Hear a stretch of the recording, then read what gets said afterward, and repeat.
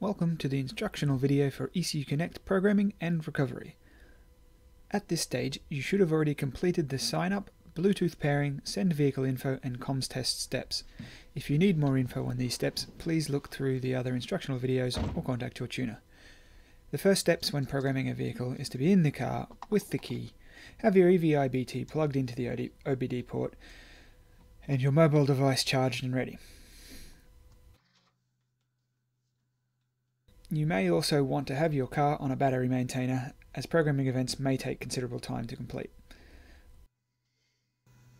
Once ECU Connect is up and running, you can press the My Car button, the Program ECU button, and then choose the ECU you want to program.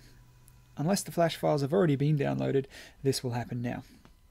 You can view the flash file info by pressing the Info button.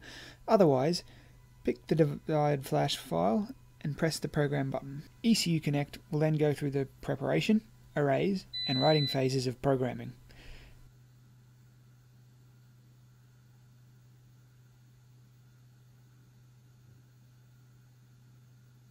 We have sped up programming on this video, but for BRZ it takes roughly 1 minute.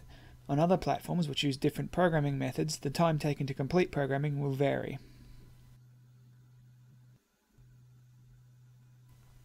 Once it completes programming, and depending on the ECU type, there may be an ECU reset phase, which will require switching the ignition off, waiting, and then on again, and waiting.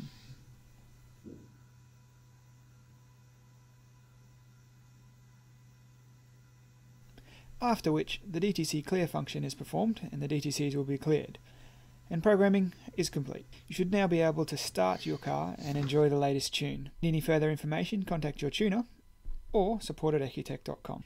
If something was to go wrong during the programming process, you may need to complete an ECU recovery. We'll demonstrate here starting programming normally and unplugging the EVI mid-sequence. You can see this by pressing My Car, Program ECU, selecting the ECU, and then commencing the programming sequence. So the causes of programming failure vary, but they include things like low battery voltage, communication issues over the CAN bus, and even OBD port pins not connecting properly. The programming error message and the programming log will help you to find the cause of the issue. Obviously, unplugging an EVI-BT isn't a normal error type, but it allows us to demonstrate the recovery process in which you can see the programming error messages in the My Files programming logs folder. To find the programming logs to review or share them with your tuner, starts from the My Files menu and select Programming Logs. You can see in here that the log of interest, and you can view its details. In this case it was time waiting for response from EVI, so the EVI was not communicating properly. You can screenshot this and share with your tuner, or you can share it directly with them or at EcuTek support.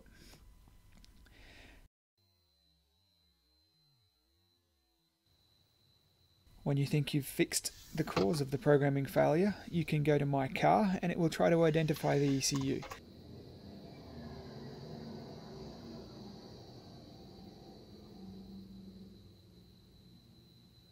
Because the ECU is part programmed, the ECU will not be recognized, and you'll need to manually select the ECU type by pressing the Select ECU button. The options given are to select the ECU last programmed, which should normally be OK, or, if this is not correct, the option to choose another. You must be very careful if you are choosing another ECU type, as there are many different types of ECU for the same model of car. If you are unsure about which ECU you're choosing, ask your tuner for guidance. ECU Connect will recognize the part programmed ECU and offer only the programming ECU option. Select this and then choose the ECU you wish to program, which would be ECM. You'll notice now that it will offer any of the flash files you have in your flash files folder, so be sure to pick the correct file. If you're unsure of which file to choose, contact your tuner for more direction. When ready, select the correct file and press Program. This will start the programming sequence and program the ECU. Programming will continue the same as any normal programming event from here. If you have fixed the cause of the previous failure, it should complete without error. We've sped up the programming here for the purposes of the video.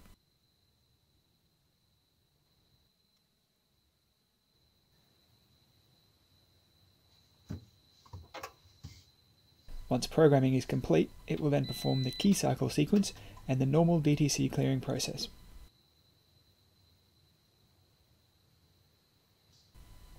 After programming has completed successfully, you will then be able to communicate with the ECU normally, as you can see in this example by viewing the vehicle info and selecting the ECU page. And you should be able to start the car and drive normally.